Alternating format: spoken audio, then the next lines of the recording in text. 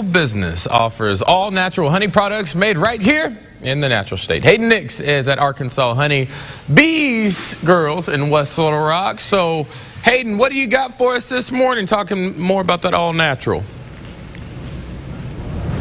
Hey, you know what? If you've got somebody's birthday coming up or just a special occasion, you need to come to the back of their store located at the Promenade, because you can build a basket of all of these great products that they have for sale here. I've got Allison with me to show off what they've got back here that you can put in it, what all you can put in it, because there's a number of things, because you've got the honey, but there's a lot of things that are made with honey in particular. Yes.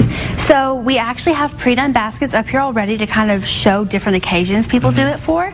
We have a baby basket, which has a candle, a jar of honey, a pair of shoes, a little bitty honey dipper, and a baby outfit. We have a lavender basket, which kind of is a bachelorette type theme, if you will. It has a candle, lavender bath tea, lavender soap, lavender facial, lavender bath bomb, and of course honey. Gotcha. And then we have our honey and apple basket, which has our honey and apple shampoo, conditioner, hand lotion, bath bomb, and then a honey dipper for the hand lotion, and a honey and apple sucker.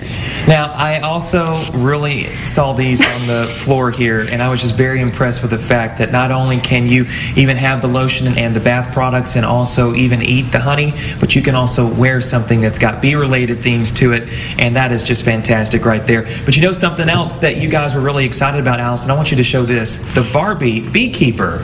Beekeeper Barbie. She actually came out 2 weeks ago. Of course, she sold out. Yeah. The beekeepers everywhere bought her. It's funny that beekeepers bought the beekeeping Barbie. Right. But that is it's one of our most popular products for birthdays, especially if you have a little girl or anything like that. Awesome. So make sure, if you are interested in coming and trying this out, especially with the honey, because if you have allergies like myself, it's also important to have that local honey, because it can help you out with that kind of stuff too. So come out here, talk to them. They'll help you out. They're experts with the local bee honey here at Honey Bee Girls in the Promenade. We're going to send it back to you guys.